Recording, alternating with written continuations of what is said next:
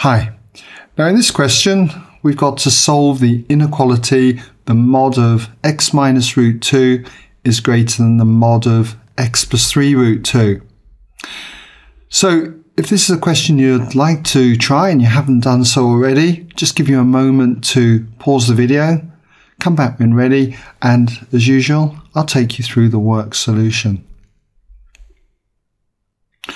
Okay, welcome back then if you had a go. Now to do something like this, what I would want to do is first of all draw a graph of each of the mod functions.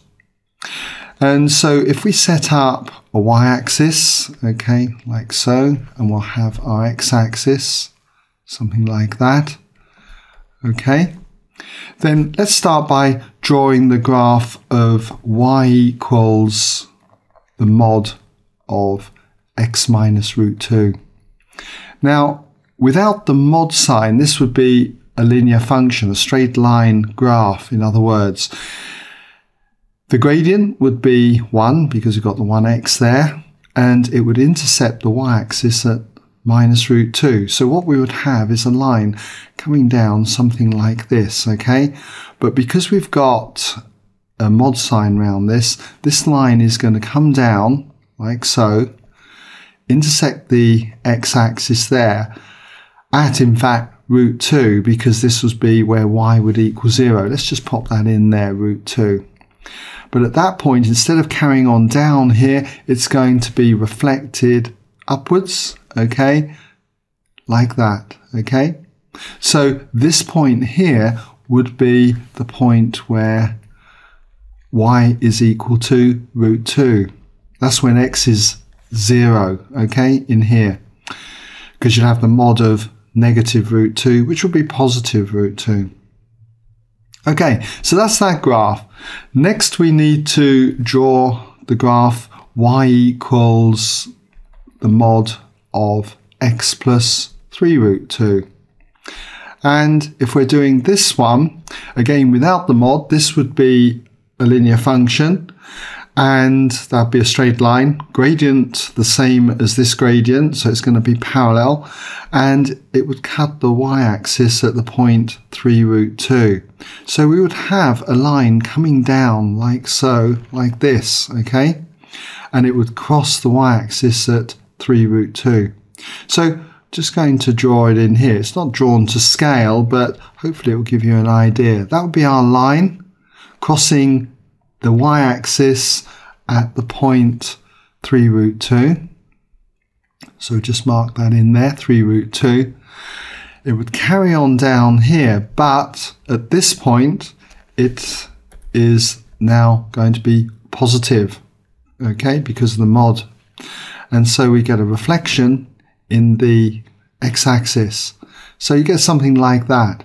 And it's not drawn particularly accurately, but this line should be parallel to this one. So they're never going to intersect. This point here would be when y is 0, and that would be when x equals minus 3 root 2. So we'll just pop that in as minus 3 root 2. So as I say, you can see it's not drawn to scale, but hopefully it just gives you an idea of what's going on. Now, what I'm interested in is to find the critical value. When solving inequalities, find the critical value. That's when this would equal this. And it would equal, okay, one another at this point here. I'll call this point A. It's the only point where the two graphs cross. These lines, although they don't quite look it, should be parallel, so they're never going to cross. And as I said earlier, these lines will never cross. They're parallel. So this is the point we're looking for, the value of x at this point here. And let's just project that x value down onto the x-axis. So when it comes to solving the inequality, once we've got this value here, all we're looking for is where this graph is greater than this graph. And that occurs for the y values, okay, that are in this section back here. You can see that the red graph, okay, is greater, it's higher, if you like, than the green graph over this section, okay, of x values from here, okay, back in that direction. That's what we're looking for, okay, those x values that are less than this particular x value. Okay, so all we need to do is find out what this x value at A is. And there's two ways that we can do this, and I'll show you both ways. The way that I would prefer is this one, where I'll just put an intro here for A, and I'm going to look at where this line, okay, crosses this line. And the equation of this line here is going to be the negative part of this value. So it's going to be minus x plus root 2. So we're looking at minus x plus root 2. And where does that equal? Okay, this part of the graph. And this part of the graph is the positive part, okay, of this modulus 1. This is going to be x plus 3 root 2, whereas this graph, part of the graph, is minus x minus 3 root 2. So we're looking for this one, so it's going to be x plus 3 root 2. Now all we've got to do is just solve this equation for x. So if I subtract x from both sides, I've got minus x minus another x. We're therefore going to have minus 2x. And if I subtract root 2 from both sides, we've got 3 root 2 minus another root 2, which is going to be 2 root 2. So if I divide by minus 2 to both sides, I end up with x equaling minus root 2. So this point here, this x value here, is going to be minus root 2. So in conclusion then, if I just wind this up, I just say therefore if the mod of x minus root 2 is to be greater than the mod of x plus 3 root 2, then what we've got, it follows that x must be less than minus root 2. All right? Okay, so that's the way I would do this.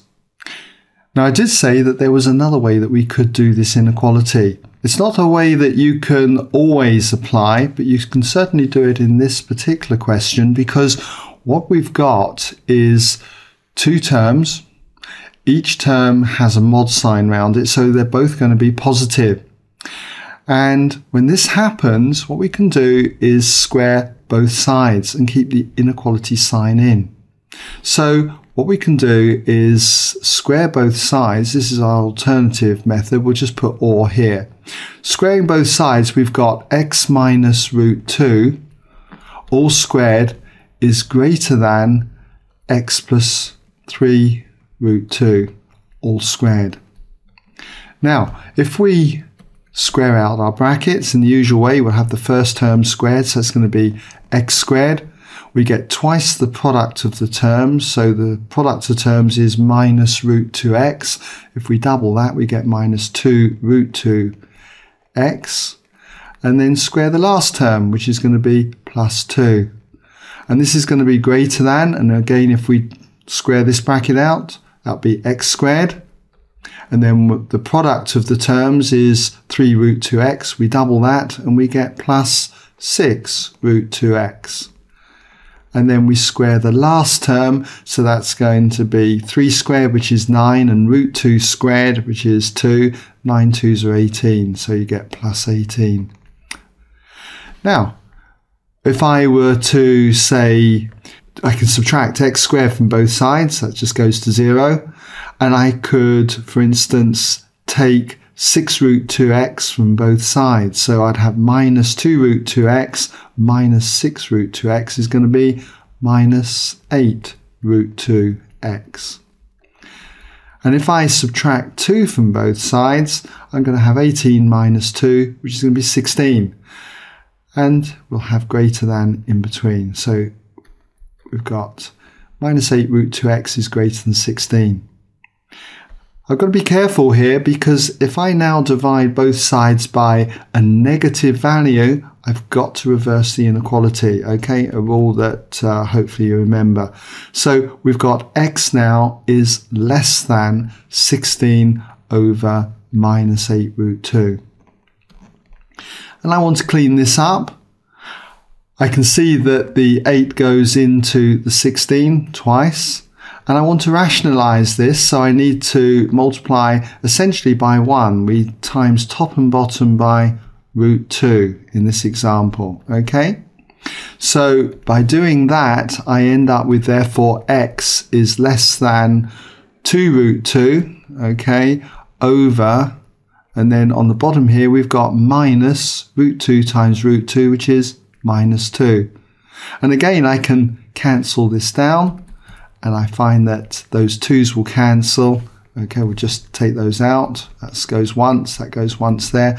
So we end up with root 2 over minus 1. So we've got x is less than minus root 2. So an alternative way of solving this mod inequality. Leave it up to you to decide which one you prefer. Okay?